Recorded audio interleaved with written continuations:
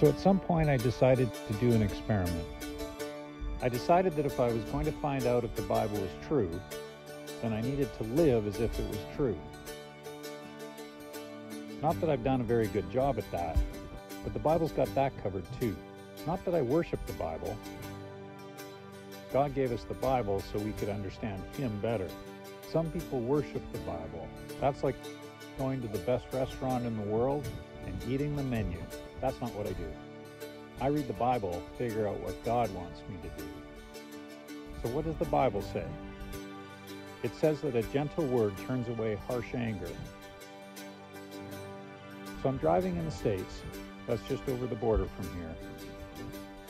And there's a very angry guy behind me, giving me the finger, honking, driving in front of me, slamming on the brakes. Prayed about it.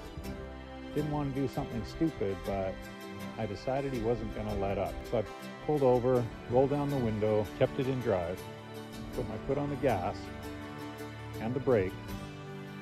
And he's at the window yelling at me, and I'm like, you know, I've obviously offended you somehow, but I just don't know what I did. Can you help me understand what's going on here? He's like, well, first of all, you're a Canadian. Second of all, you were tailing my ass.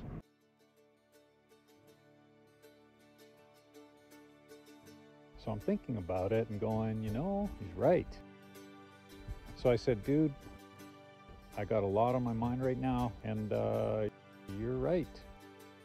Thinking back, I was not giving you enough space. So I apologize. In fact, would you forgive me? He's like, you're a good person. You have a good day, he said. There you go.